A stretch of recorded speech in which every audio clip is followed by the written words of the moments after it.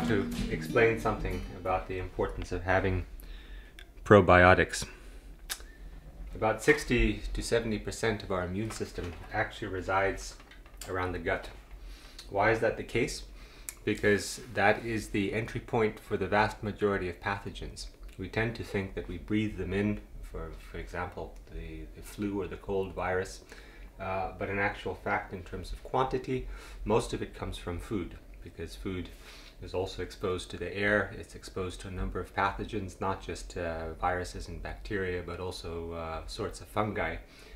And so when we eat, about 60 to 70% of our white blood cells are residing around the intestinal tract, just waiting for something to pass through that shouldn't be there.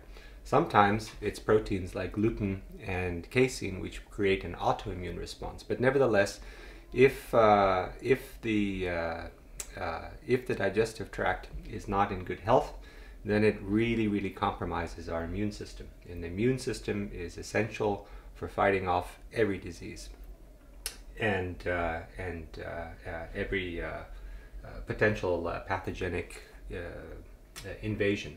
Now, one key to the gastrointestinal function is the acidic priming with, as I mentioned already, the apple cider vinegar first thing in the morning. Probiotics are nothing more than a selection of good bacteria.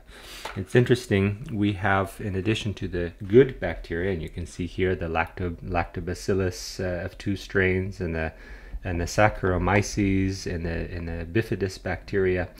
In addition to good bacteria, they compete with bad bacteria that tend to be fed by sugar, among others. And also they compete with candida, which is a fungus, and candida overgrowth can lead to a whole host of health issues.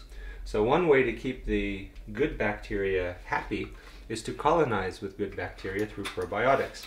And you'll notice most probiotics are sold in strengths of about 33 to 4 billion live bacteria. I have a form that's 20 billion live bacteria. Now, there are a couple of interesting tricks.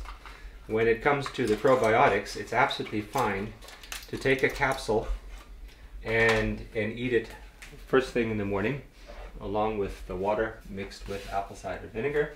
That's a good way to take them. But as with anything else, it tends to be expensive after a while, because each of these pills has a cost associated with it. Now, given the fact that these are bacteria, that if they are alive, as the box says, then one thing that we can do to keep them alive and going on is just to have a probiotic brew. How do we do that? They love substances with a little sugar and just the right mix. Well, I happen to love coconut water as a source of hydration because A, is natural, B, it will be free of any of the fluoride, any of the chemicals that you find in natural water, and it loads the body with electrolytes, which also is key for good cellular health.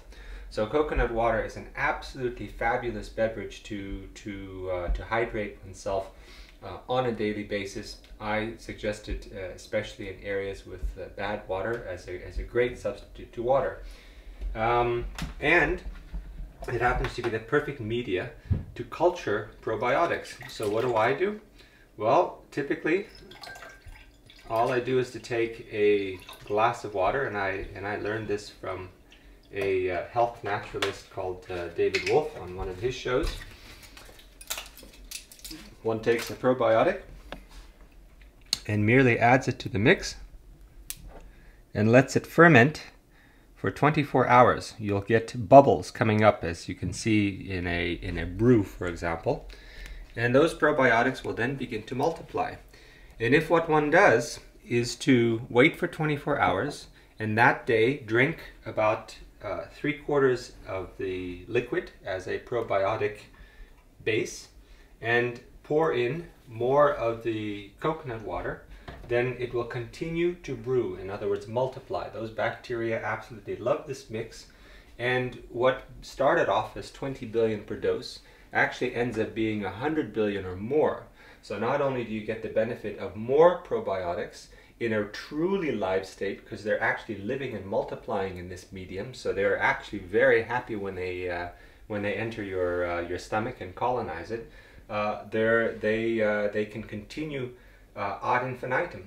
So with one pill, you can keep on going and going and going as long as that brew lasts. I use one pill a week, and therefore it's also saving money in addition to being more healthy. I love those little tips.